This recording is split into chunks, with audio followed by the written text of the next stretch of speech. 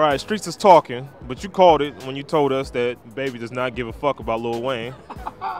And now it looks like the Carter 6 is coming out before the Carter 5. Yo, is it not crazy? I told y'all. I said, clearly, Baby don't give a fuck about Lil Wayne. Because if he did, that's your... First of all, forget him being an artist.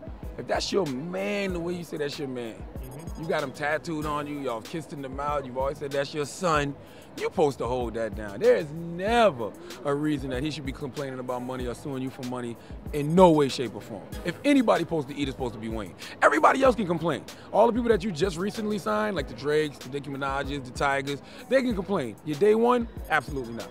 Absolutely not. So is that a guy code violation? Absolutely a guy code violation. Take care of your people, man. You know, Jay-Z told us back on Reasonable Doubt, if everybody in your clique is rich, your clique is rugged. Nobody your fault because everybody be each other's crutches. Who's their crutches now? You hear about Birdman having financial problems? I guess Wayne suing, like, who's the crutch? You know? Absolutely. They should have held that down. They made a lot of money. And speaking of guy code, what about the Carter 6 cover? What do you think about that? I'm not into it. You know what I'm saying? I mean, artistic, man. I mean, you know, I never knock guys like Young Thug when they do stuff like that because Prince walked around with his ass out. You know what I'm saying? Like, so. And that's a legend. Yeah, he's a legend. So I don't knock, you know, Young Thug for getting naked. I don't like it, but I don't knock him for it. You know what I'm saying? Like, that's not something to make me go buy the album. You know? Makes sense.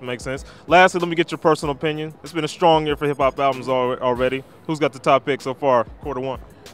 Quarter one. Oh man. I know, man. I know. You know, I'm listening to all of that stuff. I'm gonna go with the Pimp a Butterfly.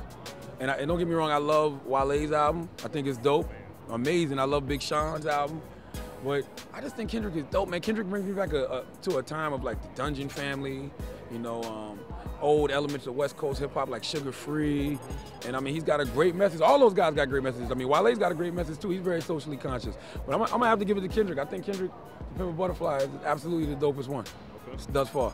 But look out for Tink. Oh. We have belligerent generation of ignorance. Bitches live for the gram, so they life ain't got no significance. Boy, I've heard Tink's album. You know what I'm saying? Is it finished?